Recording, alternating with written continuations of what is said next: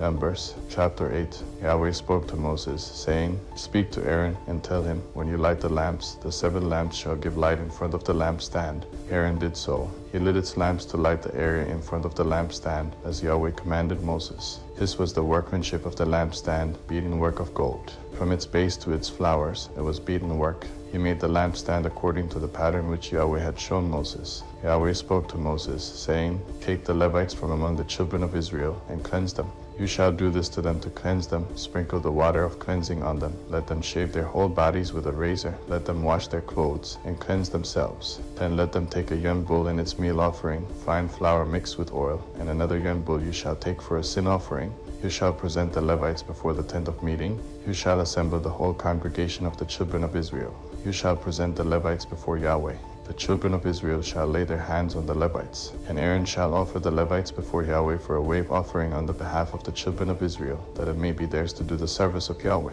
The Levites shall lay their hands on the heads of the bulls, and you shall offer the one for a sin offering and the other for a burnt offering to Yahweh, to make atonement for the Levites. You shall set the Levites before Aaron and before his sons, and offer them as a wave offering to Yahweh.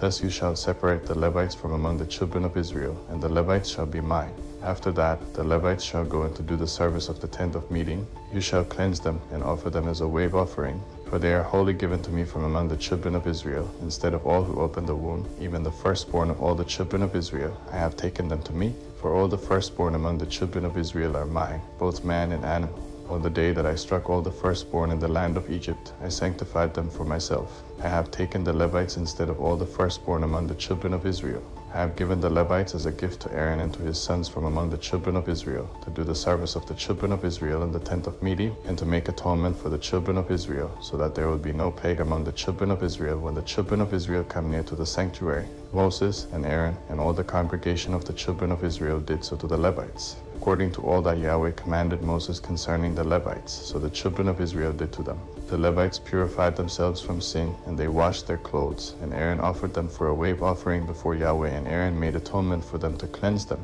After that, the Levites went in to do their service in the tent of meeting before Aaron and before his sons, as Yahweh had commanded Moses concerning the Levites, so they did to them. Yahweh spoke to Moses, saying, This is what is assigned to the Levites. From 25 years old and upward they shall go in to wait on the service in the work of the tent of meeting, and from the age of 50 years they shall retire from doing the work, and shall serve no more, but shall assist their brothers in the tent of meeting to perform the duty, and shall perform no service. This is how you shall have the Levites do their duties.